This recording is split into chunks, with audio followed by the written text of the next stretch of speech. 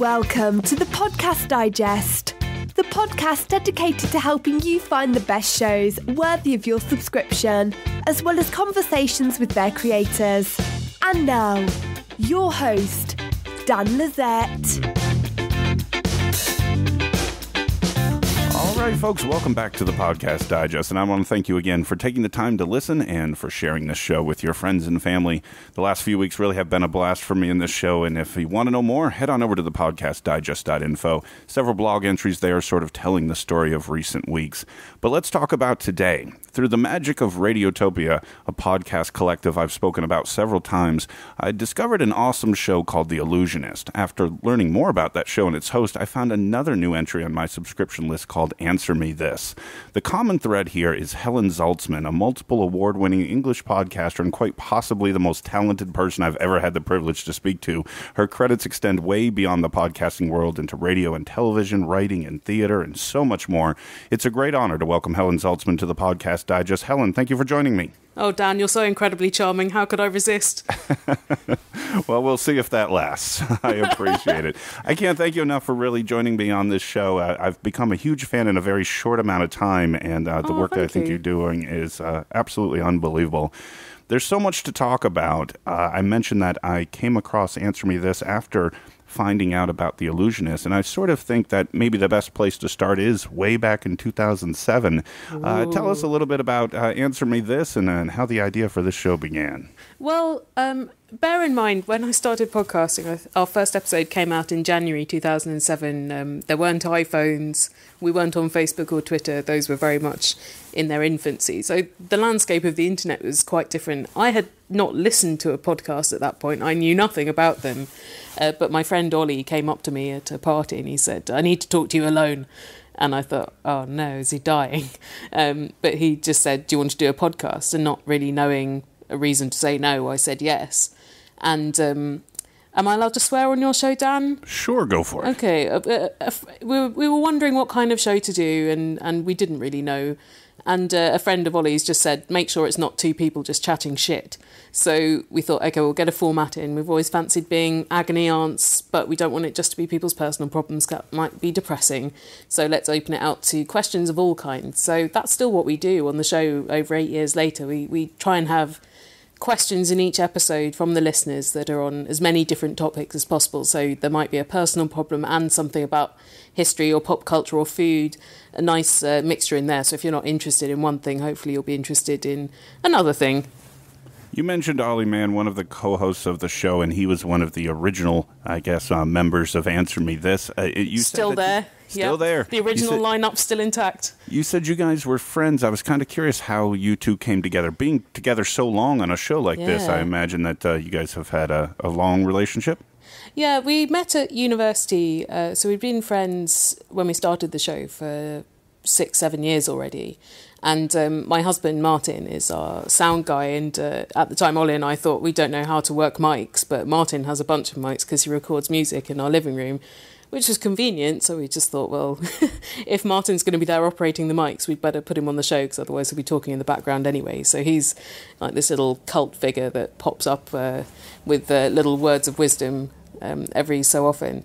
And Ollie and I had done radio together when we were students, and we'd always fancied doing more radio work, but it hadn't transpired. So I think that was one of the objectives with Answer Me This. And because we spent so much time together in the last 8 years, we have a slightly cantankerous sibling relationship whereby I don't feel like I have to be polite to him at all. When you know someone that well, you can just really cut all of the kindness and formalities and just be really grumpy with each other. So that's how things stand at the moment. You mentioned Martin. He's your husband. He is the third voice on the show. And I originally wanted to ask you this question, and then I did some more digging in preparation, and I don't know if I'm going to get an answer here, and that's okay. Anyone new to this show is going to immediately recognize that Martin sounds very different. He's very deformed. What is the story there, or is there one to divulge? Well, no, it's really boring, actually, and we don't really talk about it. Lots of people ask. But we want to maintain that mystery. because the answer really is very boring. I can tell you off the air. Oh, that'll be fine. We can keep the mystery going. And that was my thought. As I dug a little bit, I found that was kind of leave it to the listener's imagination to kind of put in their own reason. But your it was one. So much better I started wondering pretty much immediately. I was like, wow. A lot of people think it's a mistake, but we've done over 300 episodes. So if we're still making that mistake, that would be incredibly careless. My first thought was a mistake. The second thought, that quickly went away, was this is like the voice of God. The third thought was, is this someone's inner thoughts? All of those things. I kind of went through all of that and figured, it's a neat effect. Either way, I think it adds to the presentation. He's a very mysterious man. You talked about, we talked about just before we came on, we made a reference to editing, and famously, your editing prowess is well-renowned. In fact, did you know your Wikipedia page, Helen, mentions how much editing effort you put into each episode? No, I wonder why someone would think to put that in, as if that is encyclopedia-worthy fact. I don't know why I'm on there anyway. I think it was probably a podcast listener who was bored that put us up there. I'm also on the list of people who come from my hometown. I think it's me and Sid Vicious, and then a bunch of people I've never heard of. Oh, wow. Wow, yeah.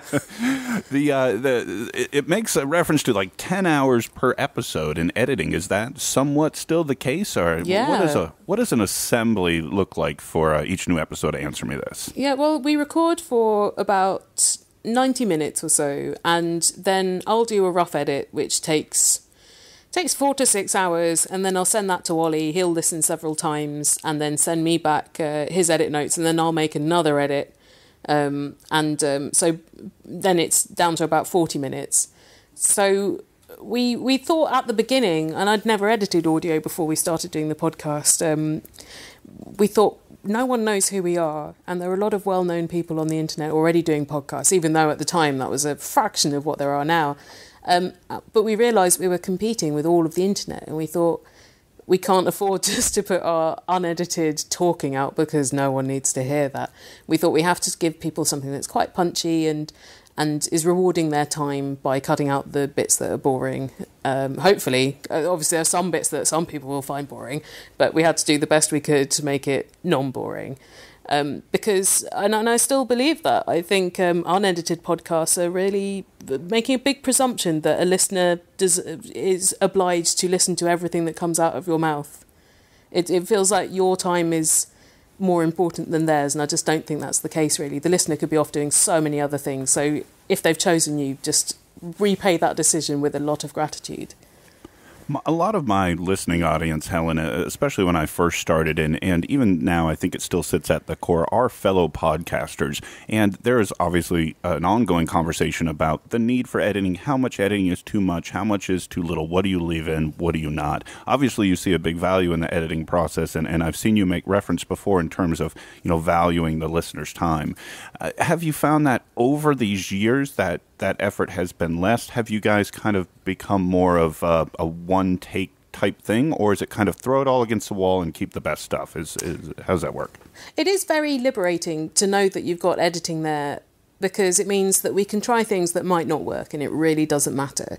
When we do live radio, we can just do it, and it is fine. But I think with podcasting, given that you can change things, why not? And then with The Allusionist, my new show, it feels like the edit there is quite different because I'm trying to construct a narrative out of an interview. I start with an interview that I've done, and from there a story, or almost like an essay, starts to emerge with different paragraphs and stuff. So that's very much editing led, and then I fill it in with my own links and extra bits of information that I found out since I interviewed the person and other bits and bobs. So I find the editing process very, very creative. Not everybody has to edit as much as I do, but I just think it's good to start at the beginning of something rather than 10 minutes before the beginning. Or a lot of people want to start in the middle, in fact, of a story, plunge people right in there. And I think that's quite an interesting approach that maybe one day I'll explore. Maybe one day I'll get it down to just a single sentence per podcast. Might be a little too concise. Maybe. Might be a little too concise. We talked about how when Answer Me This started one of the genesis of the ideas was to have the listeners bring in questions, and you guys pretty much open it up to any kind of question. Now, something I talk about a lot is listener engagement and feedback and things like that. Obviously, you guys are really strong in that territory. I came across the FAQ page for Answer Me This, which is phenomenally written, by the way. It's a bit neglected. There's so many more cues that we could FA. It holds up really well in terms of, if you've sent a question and it hasn't been read, here are like the 8 different reasons why it could be, which I thought was excellent. I feel so bad because you've only got, a tiny percentage chance of getting your question on Answer Me This. But people don't know. They send us in these incredibly written things that are very heartfelt, and they don't know that we're just sick of talking about that topic, or we have absolutely nothing interesting to say, or we tried it and it didn't work, and that's not their faults. What subject do you think, Helen, that you guys get the most questions? Health, relationships, kind of what are some of the most asked topics? Well, people are very interested in their own bowels, that's for sure. And whenever I see an email which has something human excretion related in the title, my heart sinks. So there are a lot of those. No, there's not that much I have to say about it. We get a lot from teenagers, young teens who are like, I like a girl, does she like me, what do I do, am I being friend zoned? And because we're quite old now and patronising, we're just like, you're not special. Everyone's felt that. But of course, on the other hand, I remember being a teenager and I remember how intense and important those feelings are. So I don't want to patronise teenagers, because I think it's really great, the kind of discourse we have with them. It really makes you think, don't underestimate young people at all. We get people really young, actually. We get 8 or 10-years writing in who I don't think they should be listening to the show. But that's sometimes their parents have have played it to them, which I think is remarkable. But I really love the insight we get into listeners' lives. They divulge so much and so trusting. Sometimes you think they are not getting the support they need for some very real problems or for a family situation. But on the whole, it's just this huge cloud of curiosity that we get to stick our fingers into. That's a very messy analogy. We thought by now we would have run out of questions, and yet new listeners find the show all the time and they have all these questions backed up that we get the benefit of. So that it's still going. Must have answered thousands by now. I lost count. Have you ever gotten a question that's really worried you or concerned you, or you want to reach out to them almost personally, like off the recording, and just say, here's a help number or something?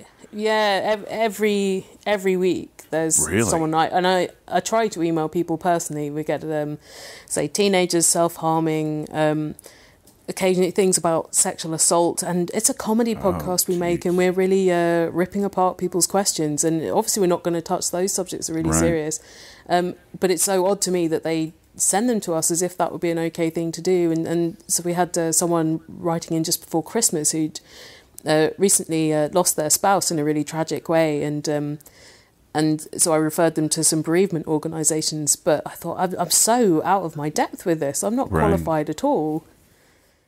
So yeah, it does scare me quite a lot.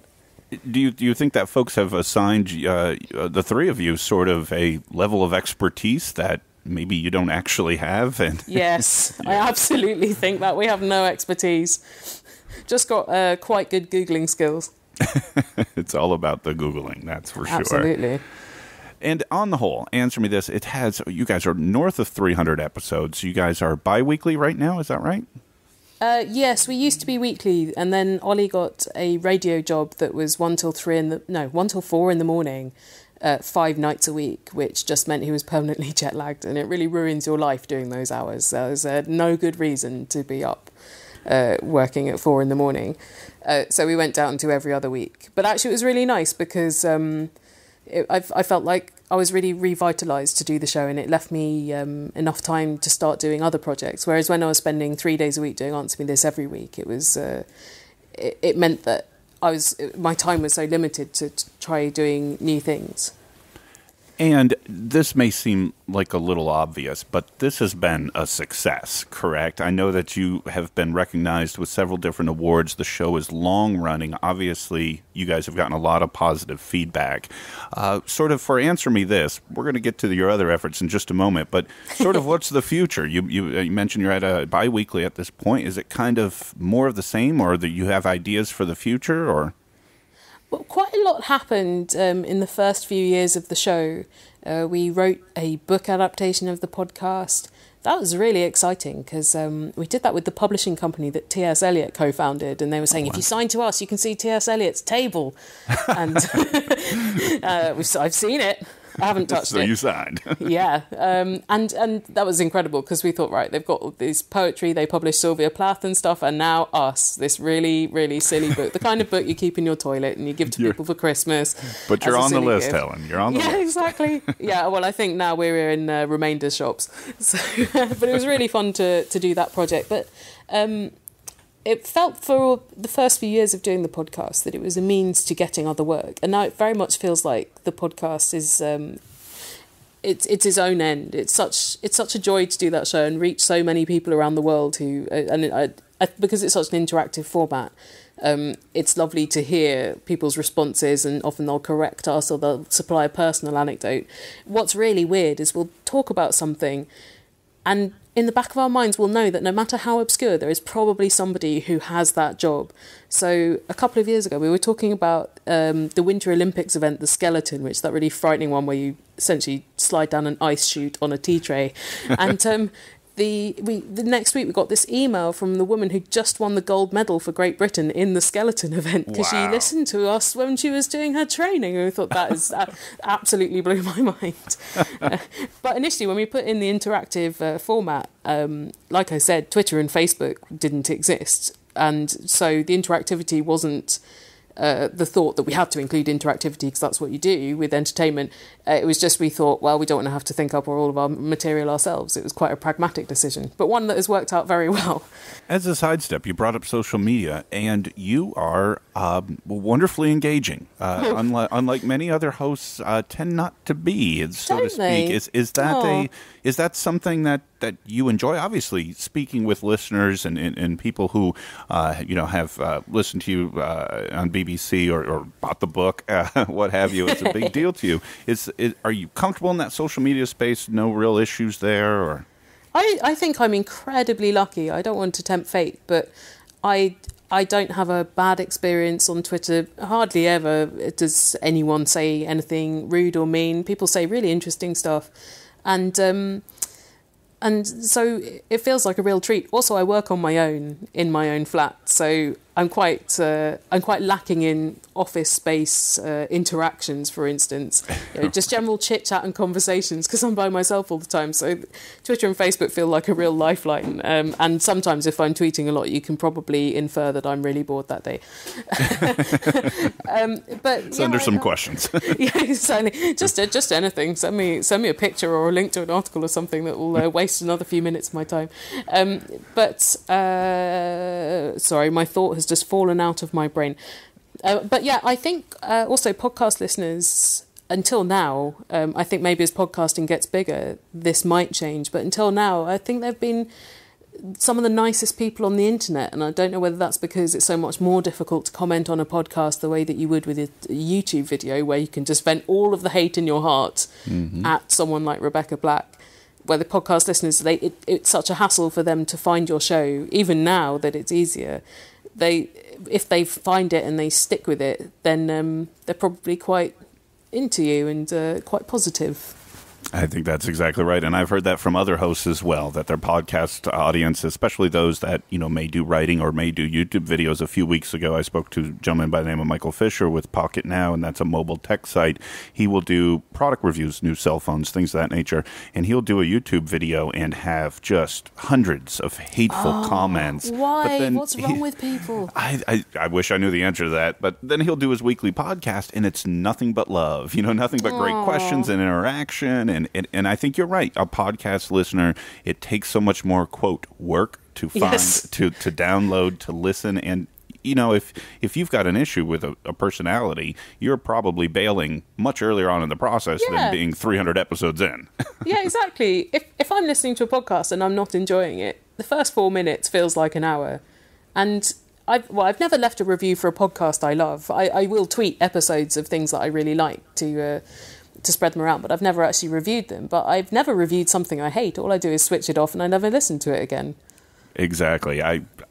We are kindred spirits, Helen. I've actually said the same thing on this show in previous episodes. That if you don't like it, Dan. Yes. If you don't like it, just go somewhere else. There's no reason to trash other people's work. And on my show, and I'm still a new show, but on mine, I've never been negative about any other show. My position is we're all in this doing the same type of thing and putting out our best effort. Who am I to trash what you're doing? And that's if more people on the internet, especially on YouTube, had that perspective, I think it might be a lot better place. That's for sure. Yeah, I think doing podcasting has made me better in that way, because now I just think for people to do anything, even something quite crummy, it's effort, and it's something that they've really had to motivate themselves to do. So I should cut them some slack, even if it's not very good. It happens, that's for sure. I'm so incredibly judgmental. I am misrepresenting myself. That's okay. You can be judgmental. You just don't have to leave it in a comment. Quite. Exactly. Let's go and talk about The Allusionist, because that is how I came across you, and that is one of your current efforts. I mean, I guess you have several current efforts, but that is through Radiotopia, one of my favorite homes. I call it a podcast collective. I don't know if that's the right term or not. I think that's good, yeah. Yeah, and all the work over there is, I've recommended Strangers. I've had Phoebe Judge from Criminal on about 10 episodes. She was awesome to talk to. I've wanted to meet her so much. Oh, she was great. She was so wonderful, and everything over at Radiotopia is great, but before we get into some details, before anyone who hasn't heard about this show, tell them a bit about what you're doing there. I've always been very interested in the evolution of language and the history of words and so forth, and this show is an opportunity for me just to really get my teeth into that. On Answer Me This over the years, we have a lot of questions as to why a certain phrase is this way, or where did a particular word come from, and this show is just that. It's like little documentaries about words and phrases, I guess. So I've done episodes. I've not done that many episodes yet. At the moment, I feel like I've been doing this show for ages, but there are hardly any episodes of it.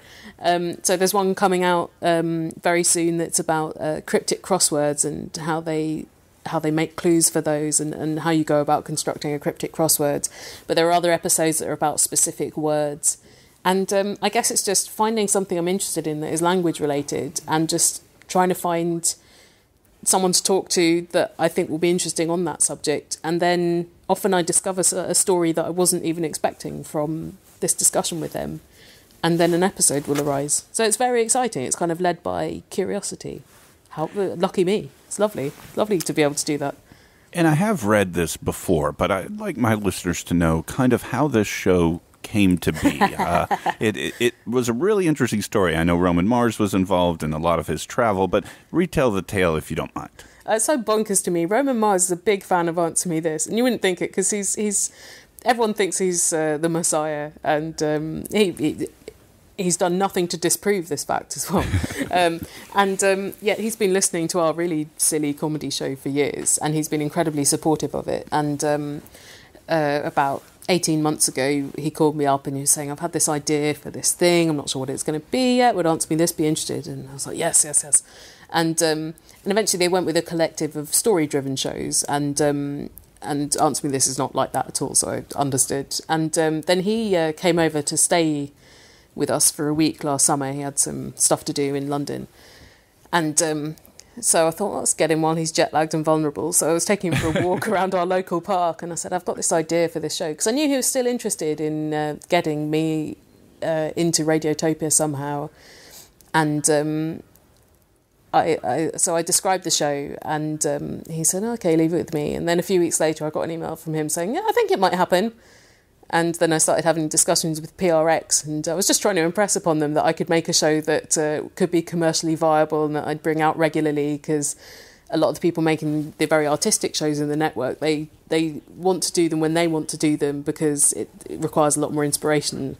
And I think me making my show just requires me to actually stop lying around and watching Netflix and just do some work, and I have to give myself deadlines, otherwise nothing happens.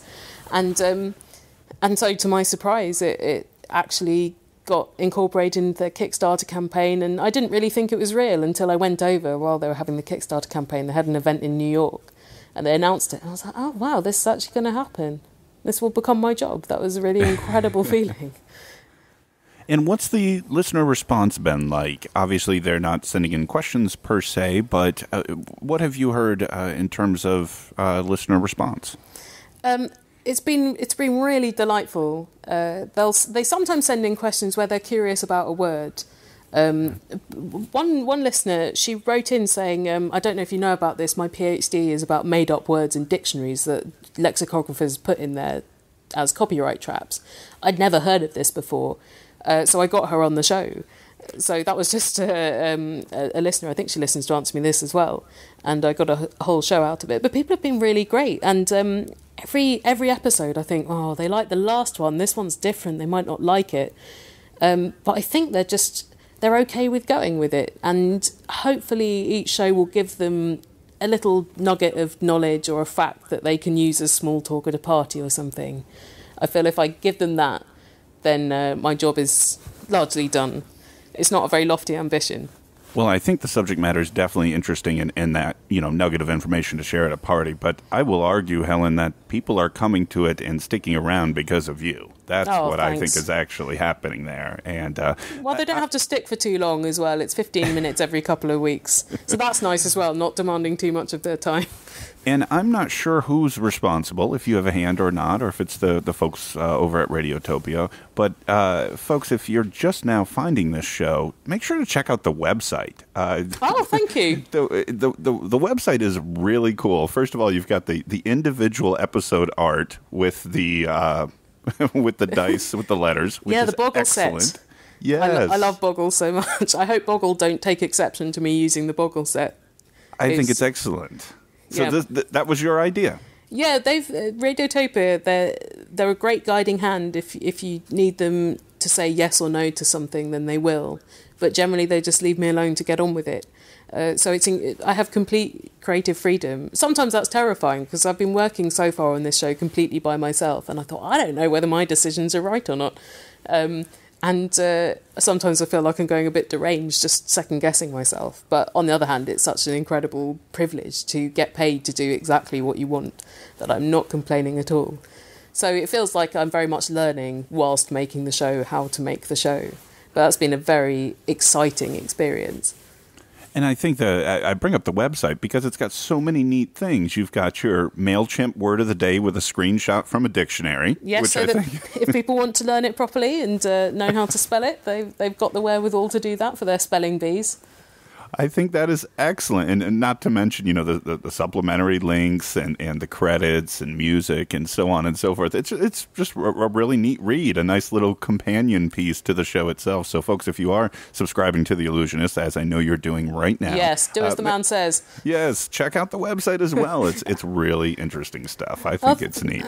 Thank you, because often when I'm researching a show, I find out lots of interesting things that I can't fit into the show, but I think people would enjoy. But also it's a bit sad because with Answer Me This as well, I know that it's a tiny fraction of listeners that actually visit the website. Right. Oh. You wish, right? I wish we could get them all over there. Yeah, just come and hang out, guys. I know that experience, that's for sure. The topic selection for this show, yes. It's an interesting genre, I guess you could say. How do you go about deciding what each episode will be about? Well, before I began, when I was pitching to Roman, I'd been jotting down ideas for quite a while for this show on the off chance I ever got to make it. At the time when I was pitching it to him, I wanted to, but I just couldn't afford to do another podcast because I was doing Answer Me This, which earns some money but not enough to live on. And I thought, I need to use my extra time to earn enough money to live on because otherwise I'll get evicted.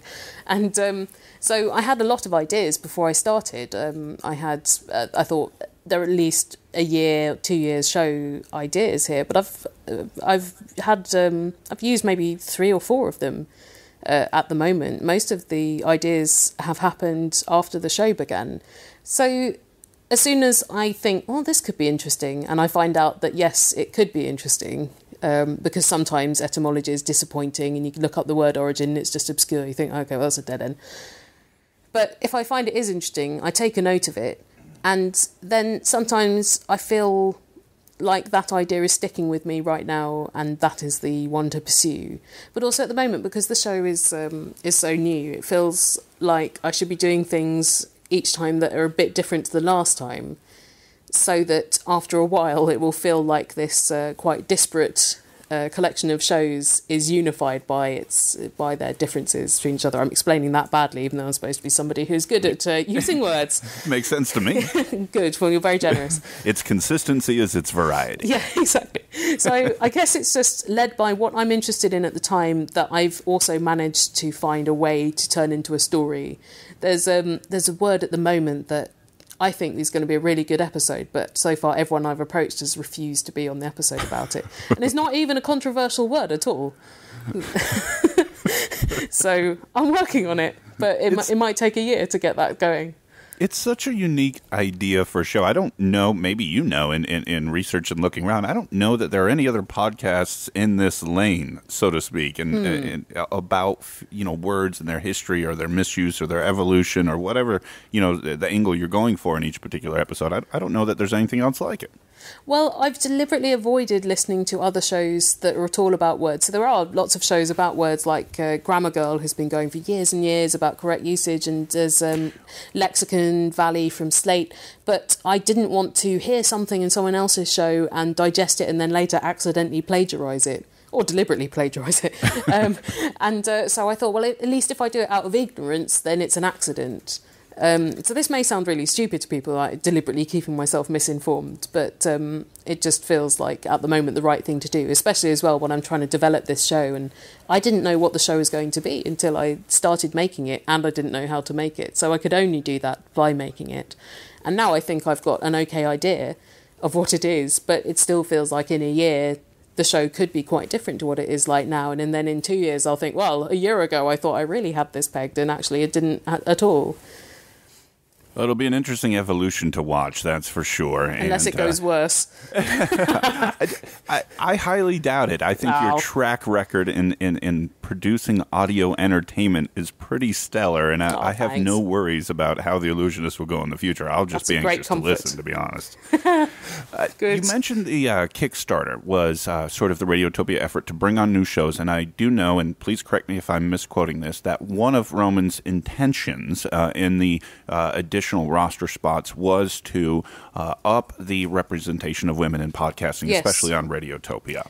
Yes. That's a great segue to something I found out, that you actually have a third podcast as well that you do monthly. Is that correct? Yes. Well, I recently retired from making the Sound Women podcast because I couldn't commit to it on top of doing the Allusionist as well. But I did it for nearly 2 years, and it was Sound Women is a lobby group that started in Britain I think 3 or 4 years ago, because our radio industry is quite sexist, and Sound Women did a study and they found that 1 in 5 voices on air is female, which is pretty terrible. And also that's not even representing the ones that are actually allowed to say anything rather than just giggle at a male co-host and then read the weather. So that wasn't very good. And they were also finding out that behind the scenes it wasn't a whole lot better, and women were really dropping out after a few years in the business. They just couldn't really take any more of the fact that there were fewer opportunities for them. So they've been trying to change that in a very positive way. And so they approached me to see if I would get involved, and I thought, I don't want a job that involves any admin. So I offered to make a podcast for them. And so for a couple of years, I just interviewed people that I thought were interesting in the radio industry, some on air and some off air, because people are really fascinating to me when they're talking about their jobs, and often really unexpectedly. I find a lot of the people who work off air really hate to be interviewed because they're so perfectionist. They're used to being in control of the interview, and they think they're terrible and they're really self-critical, and they're great and they're really interesting. But that kind of self-flagellation process was curious to watch. I've had the good fortune, Helen, in the last couple of months of doing this show to speak to a handful of women podcasters. I've spoke with Sarah Stewart from Getting There on the 5x5 network, Phoebe Judge from Criminal, home with Radiotopia, and now yourself. Any listener to podcasts, though, is well aware that there is, as you mentioned, sorely a shortage of women in podcasting. what are your theories on why that might be, and an even a bigger, broader, harder to answer question, how do you think that gets fixed? Yeah, well, I think it is becoming much more fixed, and I think people like Roman saying we have to fix this, and the way we're going to do that is by positive discrimination. It helps. It's drawing attention to it, because it does really make no sense that women are underrepresented in audio mediums. And I think also for a long time, just every time you got a list of, say, the best 15 podcasts you have to listen to, there were very few female voices in those lists. And then Serial came along, and so every list had Serial in. Yes. And I wouldn't listen to Serial and think, oh, this is a woman and it's a show. I'm only thinking about the show when I listen to shows, no matter what they're about. But I think it did just actually make people a bit more flexible towards what they would write about. And also I think it took quite a lot of people complaining that women were underrepresented, and this situation is ridiculous, is I think a polite word to use about it. But I don't know why it resulted, because in radio there are so many gatekeepers, and there are fewer opportunities for women, and I've sensed this myself. And even if you're not getting directly confronted with it, like in the past, I think a lot of people I know, they were just told that they were never going to be able to get certain jobs because of the way they looked or things like that, even though it's radio, so it doesn't matter what you look like. And a lot of the male presenters are not very aesthetically pleasing. If we're judging people that way, then I went there. Aesthetically displeasing.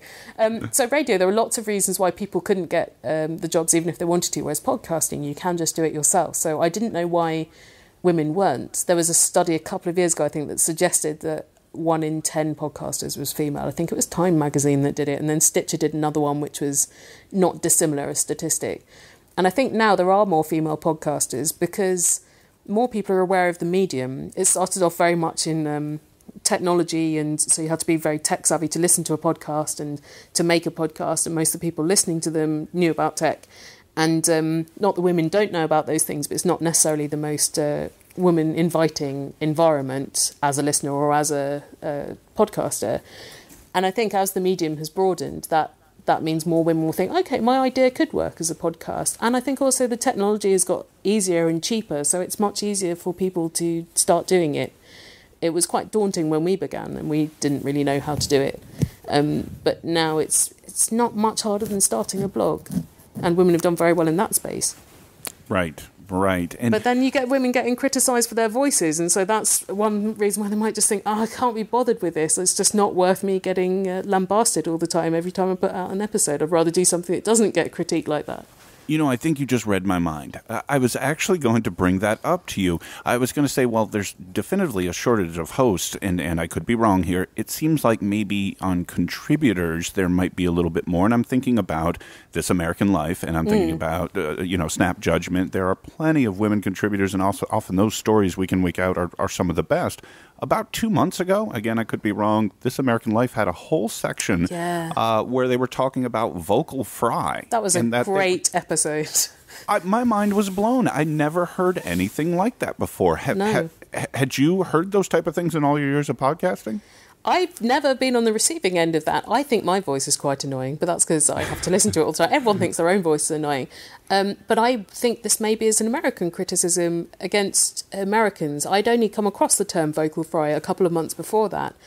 I think it was some commenters on a piece I was reading about podcasts. I think it was about Serial, actually. They were critiquing Sarah Koenig's vocal fry, and I had no idea what that term meant. And therefore, I'd never actually identified vocal fry when I was hearing it. So it never bothered me when I didn't know it existed. So I feel like it's being somewhat perpetuated by people talking about it and complaining about it. And they don't tend to complain about it when men do it, but a lot of men do it. Roman Mars does it. Sounds good.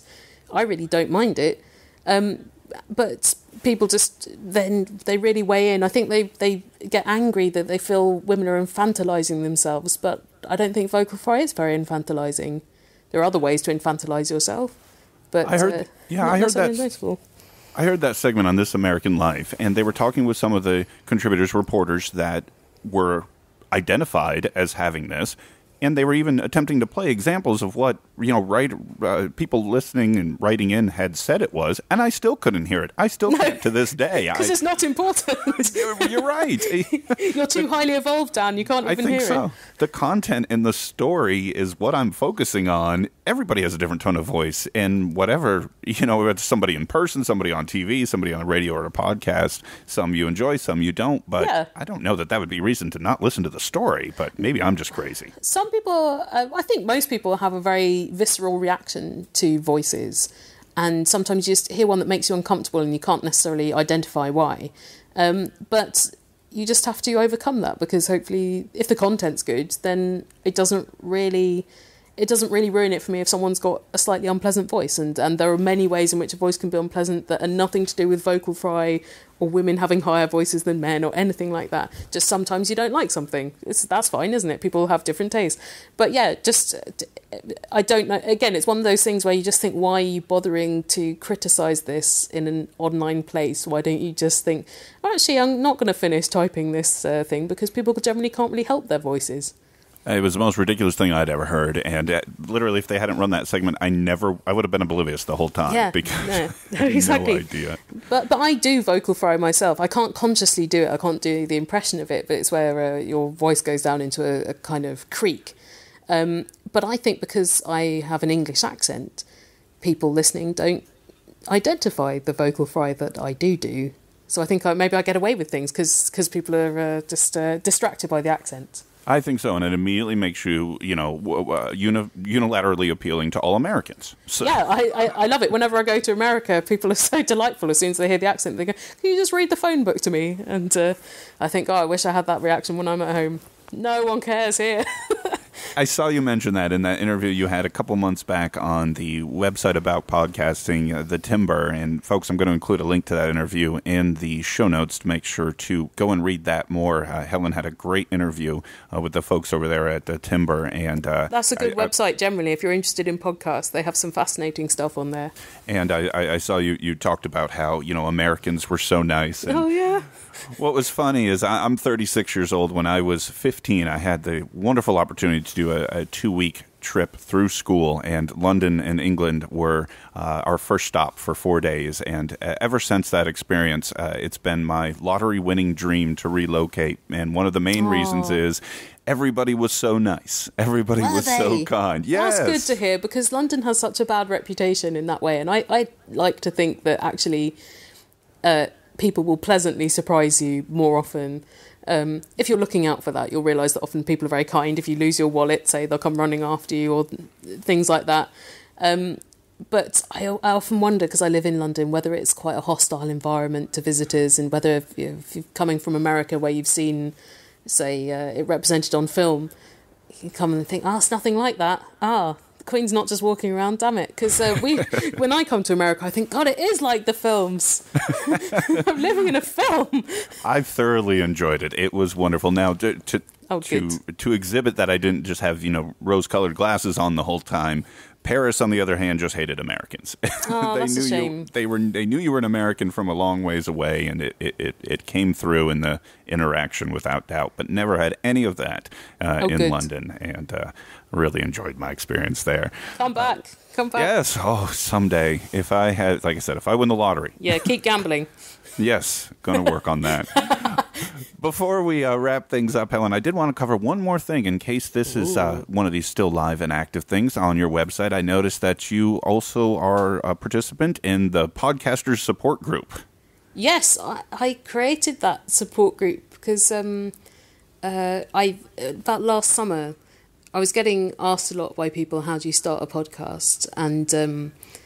And I thought, when we started, we didn't know anything. We had a copy of the book Podcasting for Dummies. You have that series in America, right? It's like wine tasting for dummies. And it's a really terrible book, Podcasting for Dummies. It was so complicated. It almost destroyed us before we began. But we muddled through and managed to do it. And I just thought there are things that I know through trial and error and just bitter experience that if I tell someone, maybe that will save them a few weeks or a few months. Or at least just if they're trying to work out a format, they can come and talk to someone about it. So I started having these meetups about every 3 months where people could come and just ask a lot of questions they couldn't find an answer to elsewhere. And then when Roman was over, we did one. Obviously, a lot of people turned up because they just wanted to breathe the same air. But what was really nice at that one was seeing the attendees just meeting each other and sparking off each other and exchanging ideas and making friends. And I just thought, oh, this is really great. Because it is such a lonely business, podcasting. I don't know whether you found this, but I found for several years just being in a room on my own, listening to my own voice in the edit was was quite a lonely and isolated experience. And so now it's more steered towards that, just people forming these bonds with each other and trying to create a community. Because also I think podcasting is a few years behind in Britain, and so there isn't much of a community yet. And I thought maybe it would just help some people actually to get it started if I can do this. I'm envisioning a dream scenario that if I could actually ever play a role in something like this. A couple of weeks back, I had the chance to interview Mike Hurley from Relay FM, and I believe he is also based out of London. And he has a podcast network with 8 or 9 shows on it, all basically technology focused. And he actually did a meetup about 3 weeks ago because one of his co-hosts, very similar to what you just mentioned with Roman Mars coming over, Jason Snell used to be an editor of Macworld, an Apple-centric reporter. He came over and they do a show together, and they did it in person, and then had like a 6-hour meetup at a bar in London with all the listeners, came in and talked to them. Very much what you're referring to as a quarterly thing. They did it, as a one-off. And between your efforts there and Mike's efforts, I think you guys could basically take over all of Britain podcasting. Yeah. I mean, you guys are very well-renowned in the podcasting community, and imagine the insight both of you would have would be amazing. So, well, if he'll do the admin, then that could work well. No admin involved. Damn, there's a bit of admin because you've got to find a place for them to congregate and tell them to turn up. I suppose what he was doing though is something to get listeners together, whereas these are for the people that want to make them. I've never really done many of the listener meetups yet. Well, Mike recently did a talk at an Apple store on how to be an independent podcaster, and Apple featured it. And, we've all been there. Yes. All done those talks. Yes, indeed. I wonder whether his was better than mine, though, in terms of actually getting something working for yourself. Well, I know Apple made it a podcast, and they published it. So that was a big deal. So, I think I'm just immediately drawn to all English-based podcasts at this point. Oh, well, good luck finding some. Well, I got into No Such Thing as a Fish a few weeks back. That is a good show. That is a fun show. I really do enjoy that one as well. So before we go, Helen, future plans. You've got 2 shows going right now, and what do you see the future holding? Anything new on the horizon? This is the first point of my career ever that I haven't been thinking, right, I'll probably be doing something different in the future, what I'm doing now. How can I get to that point? I'm just thinking I'm really enjoying what I'm doing now, and I would just like to be able to make the shows for a while, because The Allusionist, when I started, I knew that I had the funding to do it for a year. I knew that I could be just making my podcasts for a year and not have to scrabble to find the other work that I was doing as a freelancer. So at the moment, I'm just thinking, right, how can I make this show and how can I make it better? So hopefully the challenges will come from the work rather than from having to find the work and finding enough money to do work. So once I get bored of that challenge and complacent about the work, I don't know. So suggestions are welcome. Well, hopefully a lot of my listeners are going to come and check out both of your shows right now. Folks, I fully endorse each of these. They are permanent places on my subscription list now. Helen, tell everybody where to find all the great work you're doing. Well, Answer Me This is at answermethispodcast.com, and The Allusionist, which is Allusionist with an A, not an I, not like David Blaine and David Copperfield type illusionist. That's theallusionist.org, and then my personal website is helenzaltzman.com. And I think everything can be found through helenzaltzman.com, if I remember correctly. I was able to go out to just about everywhere. Good, good. I'm glad that the links were working and suitably situated for you to find them. Absolutely. And Helen, I want to thank you so much for taking the time to talk to me. Thank you. I've really enjoyed it, and it's been a real privilege to, I know it's late over there, a real privilege to have a little bit of your time. Oh, it's an absolute pleasure. Thanks for having me. Good luck with the show. Thank you very much. Thank you very much. And folks, if you've enjoyed this week, a rating on iTunes and Stitcher is greatly appreciated. Until next week, folks, my name's Dan Lizette. Thanks for listening. Thank Thank you for listening to the Podcast Digest. You can follow the show on Twitter at PodDigest. Like the show on Facebook at facebook.com/The Podcast Digest. Email the show feedback at thepodcastdigest@gmail.com. And you can find all the previous episodes and exclusive blog entries at the show's website, thepodcastdigest.info.